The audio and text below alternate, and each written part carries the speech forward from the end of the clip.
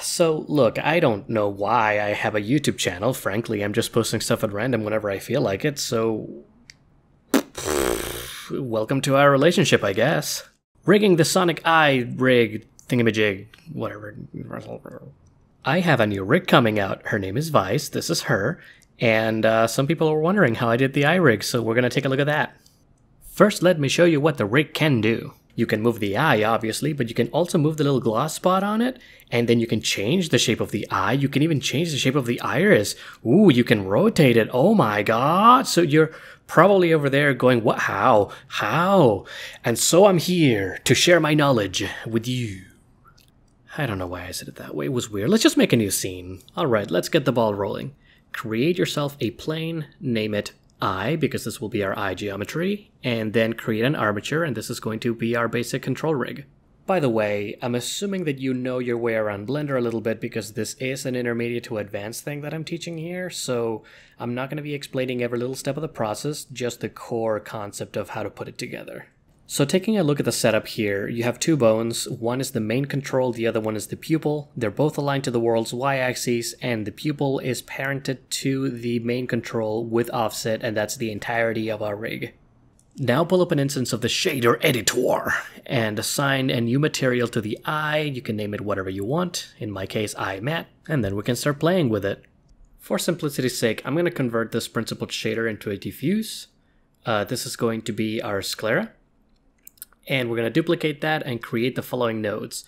A texture gradient texture node set to spherical, a converter color ramp, a vector mapping set to texture mode, and an input texture coordinates node. A quicker way to do this, by the way, is if you have the node wrangler on, which you should, is to select the gradient texture and press Ctrl T. From here, you'll want to make the following connections. From the texture coordinates, connect the UV to the mapping vector, mapping to gradient, gradient to ramp, and ramp to diffuse. Finally, in your 3D view, change the rendering mode to material preview. Et voila, a gradient. But it's not centered, so it's like, what the heck is going on around here, right? Well, if you pull up the UV editor, you can determine that the gradient starts from the origin of texture space, which is this lower left corner, which means that if you grab this UV right here and pull it, you can totally make a butt. You can totally make a butt. In our shader view, let's find our little mapping node and change the X and Y axes from 0 to 0.5, and boom, it's centered on our plane.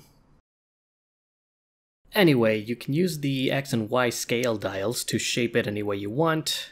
Sonic eyes are ellipses, so that's what we're going for here. And then over on the color ramp, we're going to drag the sliders around until we get a nice crisp delineation.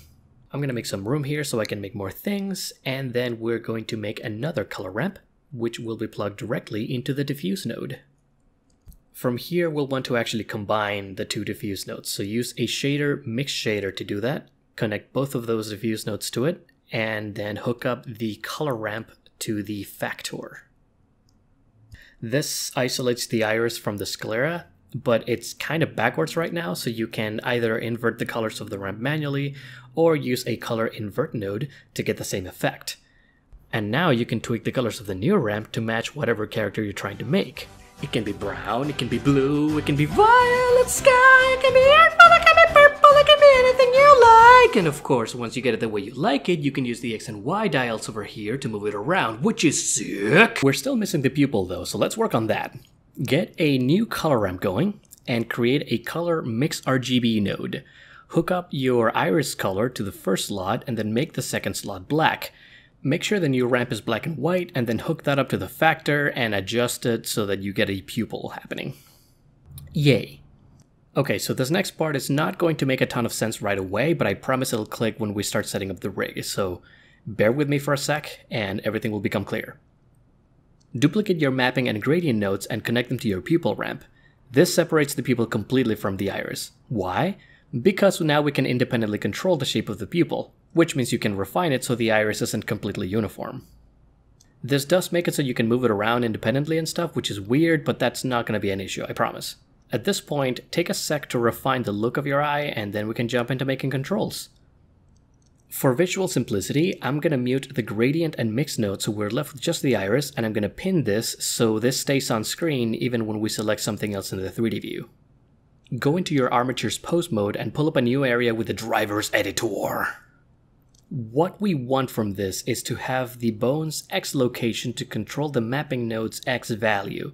A quick way to do this is to right-click the location X with the bone selected and pick Copy as New Driver. Then on the mapping node, right-click the X location and choose Paste Driver. Whoops, things snapped to the left border. Why did it do that? I don't know. Actually, I do. The mapping node's X location is now bound to be equal to the bone's X location, but we don't want that. What we want is the bone's 0 location to be equal to 0.5 of the mapping node so it's in the center. To get that, we have to edit the driver. But in order to see the driver, we have to select the plane, and jumping in and out of pose mode is a drag, so do yourself a favor, go to Edit and uncheck Lock Object Nodes. Now you can click between your plane and your armature's pose mode without having to manually switch modes all the time. With the plane and its mapping node selected, you can finally see your driver. Oh my gosh. Take a look at the information in the Drivers tab, and under Path, you'll see some code that you can interpret as bone, main eyes, location 0 is being used. That 0 tells Blender to use the bone's X-axis, Y is 1 and Z is 2. So far so good. Let's fix our little issue now. While hovering over the driver's editor, press the A key followed by the numpad period to zoom in on where the keys are. Select that first key, and then on the F-curve tab, set its value to 0.5, and whoa, it's like working now, dude! So back in the shader view, you'll notice that the mapping node's X location is now purple, meaning it's being controlled by a driver. So right-click that, copy driver, and then go to the pupil's mapping node, and then right-click its X location, and then paste the driver on there.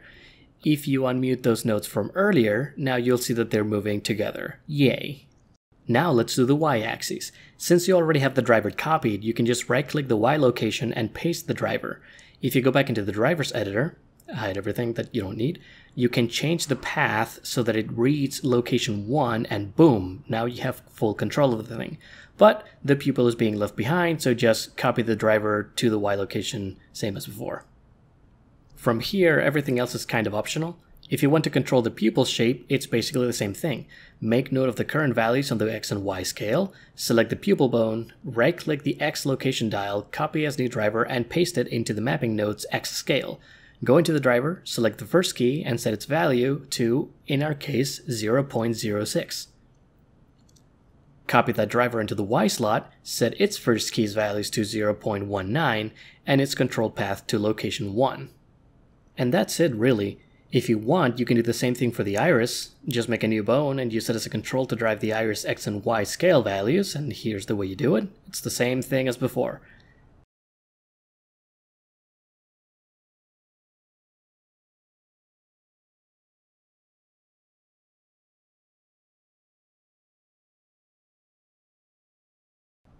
And finally, you can set up the rotation in exactly the same way. Just make sure you copy the driver from the Z rotation channel instead of the X location like you have been doing, and you're good to go. And yeah, that's pretty much it. It's a pretty straightforward setup, and you can do a lot with it. With nothing else to say, I'm a peace out. In case I don't see ya, good morning, good evening, and good night.